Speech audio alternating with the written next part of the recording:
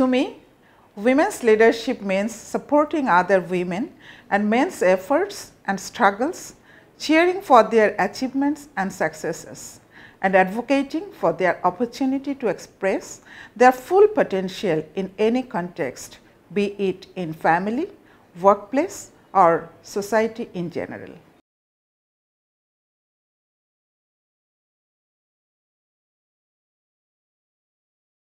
Women have skills, knowledge, networks, all the assets to participate in the national and international agenda, make decisions, and empower other women and men.